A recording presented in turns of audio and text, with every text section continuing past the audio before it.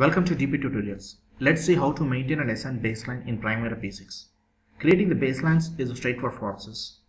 Select the project, go to Maintain Baselines option in the drop-down menu, and then select the plus Add button, and then you can see two options, whether to select the copy of the same project as baseline, or you can convert another project as the baseline.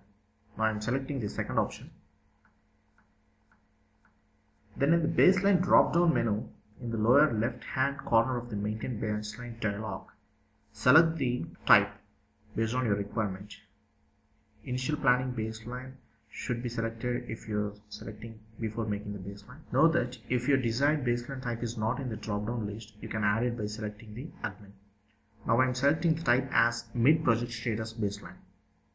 Now that your baseline is created, you may assign it to one of your 4 baselines in the Assign Baselines dialog. This is brought up by going to menu bar, select the project, and then select Assign Baseline option in the main drop-down menu. Selecting the Assign Baseline option will bring up the Assign Baselines dialog. You may assign the baseline to any of the 4 types of baselines. Here I am selecting the primary baseline.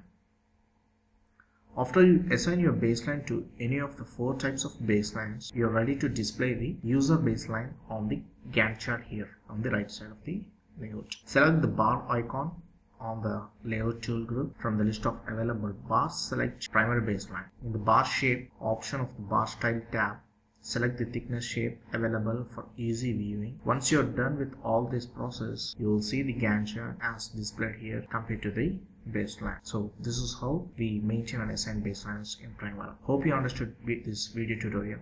Please do subscribe for more upcoming videos. Thank you.